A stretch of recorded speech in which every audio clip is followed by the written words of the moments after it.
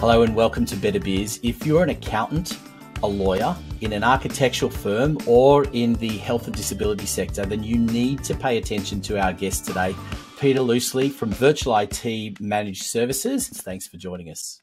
Thanks for having us here, Anthony. Really appreciate it. Peter, one of the big changes that's happened in the last couple of years is the move to working remotely, to working from home. It's become a reality for, a necessity in many cases, but certainly a reality on an ongoing basis. In terms of what a business needs to do to prepare for that, how important is it to be organised as far as your IT and really to have a managed plan? Look, I couldn't stress it highly enough. The ability to work remotely now has tripled in business requirements over especially over the COVID period since 2019. About 2018, about 90 odd percent of companies would actually know about remote work, but would not allow their staff to do it. It grew to the point of where 42% of companies in 2019 suddenly started allowing their staff to be able to work remotely purely for the need. And now it's at the point where we're at about 58% of companies are now allowing staff to work remotely as a choice of work. We even have our own staff work at home when there is a quiet time or when they actually have personal time that they require. The ability for companies to prep themselves for this, though, has gone actually by the wayside. A lot of companies just think if they can go home, most of the stuff's in the cloud, they should be right.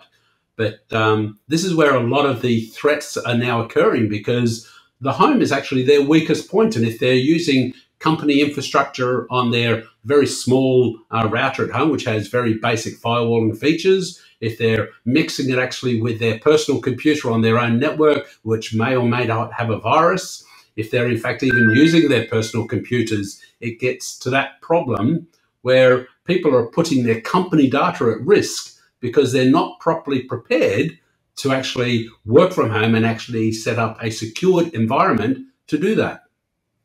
Yeah, and I imagine that that's something that you now have to spend a bit of time on with your clients in terms of, how do you actually set someone up in a home environment so they have a secure, pathway into getting everything into the office and don't create those big holes that allow attacks to come in.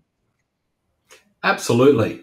Now we've had the benefits of obviously a fully cloud-based solution for clients so that we can set them up with their business computers that are in a totally secured network with Microsoft. We have other clients that have their own their own business computers at home, and we set up VPN clients so that they connect directly to the office with those VPN clients. And then we have other clients that have web-based VPNs that don't necessarily expose the network, but allows them to be able to use functions and facilities in the office without necessarily that direct connection. So there are multiple ways in which you can address this problem, but understanding how to actually work from a secure environment is paramount. That has got to be the first question. How do we start? Peter, you've given us a lot of amazing information today. How do people get more of that if they want to on a regular basis? Well, one of the things that I think would be the best value for people would be through our weekly cyber tech tips, which they can subscribe through on our website.